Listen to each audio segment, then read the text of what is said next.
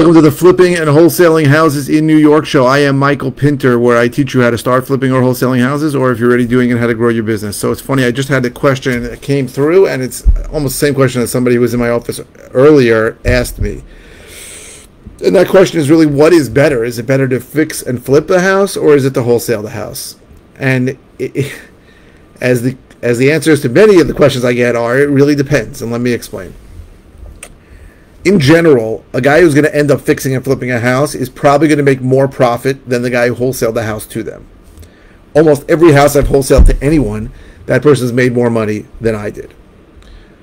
But you have to analyze what you want to do. So I was a fix and flipper for the first 4 years I did this. So 2017, 18, 19, no, I'm sorry, 2013, 14, 15, and 16.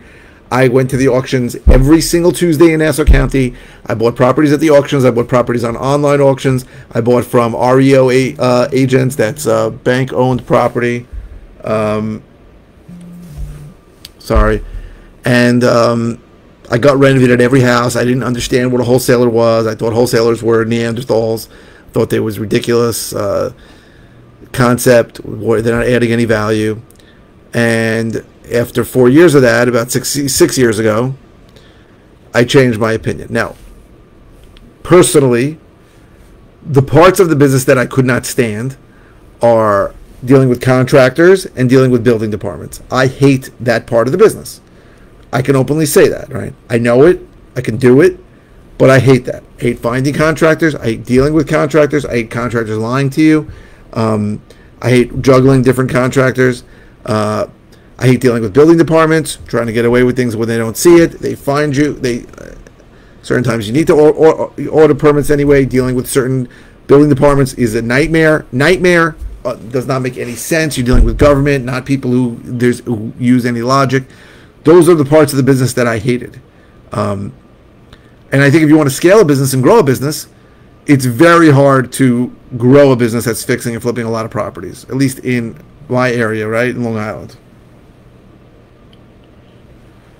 Sorry, I'm getting the 5 million texts. But wholesaling is a more manageable business. Now, there's pros and cons to both, right? I have students who do both. I have a student that only wants to flip. I found him a deal. He got a deal, made 50 grand on the flip, 60 grand on the flip. He finished, has a second flip for sale now, starting a third. He has a full-time job. He basically runs that business on the weekend, and that's what he wants to do. And I got tons of students who are wholesaling, not interested in closing on a deal, just want to make the quicker money. It really depends on what you want, right? The advantage of wholesaling is that you can grow the business. You don't need you don't need that much capital to do it. The advantage of fixing and flipping, it's probably easier. It's just that you have to deal with contractors and you got to deal with building departments. There is no right or wrong answer. So the question I got specifically, I'm going to read it now. Is it easier to spend money marketing directly to sellers to wholesale to make a six-figure income, or buy one property from a wholesaler to flip and repeat for 2 or 3 flips a year to make an income? Or should I say what's more profitable and which is easier to make money? Now, obviously, I don't know which is going to be more profitable, right? If you want to start right out the gate, buying a property from a wholesaler is going to be a hell of a lot easier than starting the process of marketing and going through, buying a list and skip tracing the list, and then dealing with a ton of rejection to get a deal, which, if you start marketing to wholesale, I wouldn't count on getting $1 from it in a year or two, a year and a half, 12 to 18 months. If you're going to flip a property, hopefully you're going to finish it in 6 months, and hopefully you get paid within 9 months. It's quicker, it's probably easier, but that assumes a lot, right? It assumes that your estimates on how much it was going to cost are relatively on target. And it assumes your estimate of what you're going to sell it for is on target. And the market shifts. Market's shifting now towards the downside. And sometimes you think you know what it's going to cost, and you didn't realize that there was a huge expense that you didn't count on. That does happen. It happens often enough that it's something you need to understand. There's much more risk when you buy the property. Also, you're going to need probably $100,000 in capital, right? How do I come up with that number? Let's say you're buying a property. Let's just say you're buying a property for $300,000. Good deal. In most parts of the area we work in, $300,000. Your first flip, you're probably not going to get 90%. You're probably going to get 80%. That means you have to come up with 60 grand just for the down payment. You have to come up with $10,000 in closing costs at 70, and then the other 30 you're going to need to start the contractor off. Even though you're going to get paid, you're going to be reimbursed by the hard money lender that's giving you 80% of the purchase price and 100% of the construction work. You still have to front some money to the contractor, and you have to make monthly payments. It's 100 grand, easy, and that's 300,000. If there's more, you might need more. So you need capital. It doesn't have to be your capital. You can borrow it from somebody else. You need capital. You're taking risk, especially if you're borrowing money. You're taking even more risk. You're personally guaranteeing if the deal goes bad, it's on you. There's risk. Is it easier? If you ask me, it's probably easier. It's probably easier. It's easier to get from point A to point B. And there's more money in it. But how many can you really do? 2 a year, right? If you're wholesaling and you get a good pipeline going, you could do, you can grow to 4 or 5 deals a month. It's not impossible, right? You're going to need a team, but you can certainly do a deal a month yourself.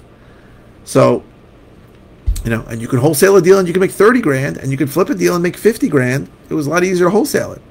So every single deal is different. Every single deal. There's no hard and fast rule, Benny B, as to what's easier or what's more profitable. It's just impossible to determine, right? I've had, put it this way for me. Any deal that I wholesale, if I can't find a buyer for it, I know I can close on it and flip it. Right, so you have to be confident enough in your pricing that that's where you are. But I really don't like closing on deals. I have right now, 2, 4, 6, 9 deals that I closed on where I'm evicting tenants, and I got a lot of money sitting in them. It's not so easy, right? Your cash flow becomes a problem, and cash flow very often becomes a problem when you're flipping, right? Because you estimated X for the construction escrow, the lender agreed to give you X, and then it's X plus $20,000 because something new came up. You're gonna have to lay out that $20,000. I mean, your lender might give you more, they might not, right? Right? Hard money lenders are bound by loan to cost, right? They want you to put up a minimum of 10%. If you're new, maybe 20 or 30%, and they're also bound by a certain percentage of ARV, the after repaired value, right? Some are 65% of after ARV, some are 70, some are 75, but you're bound by that. So they're not going to lend you more just because you say, hey, I didn't know about the foundation issue that I had to fix. Yeah, well, they don't care. You have to come up with that cash somehow. And you still got to make monthly payments. These are the things that happen all the time. I get calls from flippers all the time. They're stuck mid-construction. I ran out of money. Happens all the time. I can't tell you how many times it happens. That's a big risk. That can kill your whole deal, right? If you're stuck with no cash, it's a big problem. If you're wholesaling, you need money for marketing, but that's about it. So there is no right or wrong answer here. It depends on what you like, right? The gurus all tell you should start wholesaling, then you get into flipping, then you buy rental properties, then you make $10 million a month sitting on a beach, right? That's a lot of bullshit. But most people start with wholesaling and then go to fix and flipping. I went the other way around, and I know plenty of people that went the other way around too, because it's hard when you're trying to grow a business when you're fixing something. Every single project is different. Every contractor is a pain in the ass.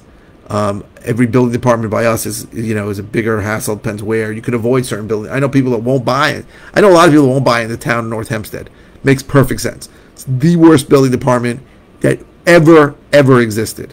Almost impossible to, when you describe how inefficient they are, people don't even believe it. Real easy to look. You can look up. Pick up a spot in North Hempstead, and you'll see properties that were in contract for 3 years. And there's a bunch of them. And you're like, what is that about? 2 years, 3 years? That doesn't happen. It happens because somebody went to contract and could wait, and there was some open issue, and it took 2 or 3 years to clear up, because that's how long things take there.